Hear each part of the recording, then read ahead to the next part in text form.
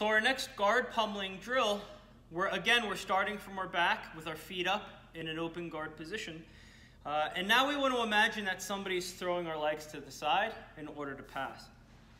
So when we're here, right, person throws our legs to the side, we end up in this position.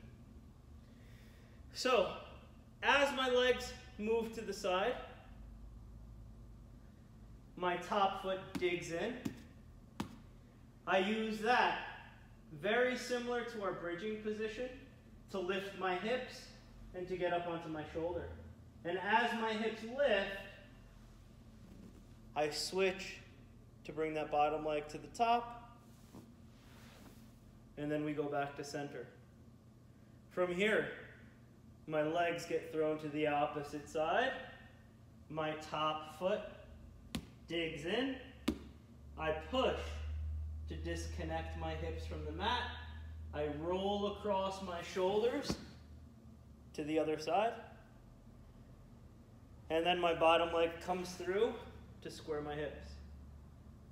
So once more, my legs get thrown to the side.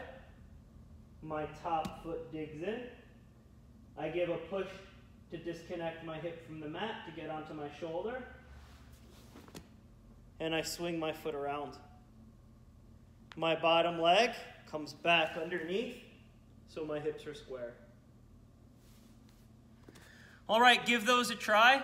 And again, if you have any questions, feel free to leave comments underneath the video in the blog, or if you have any comments, please reach out on social media. Have a great day, stay healthy, and we will see you soon.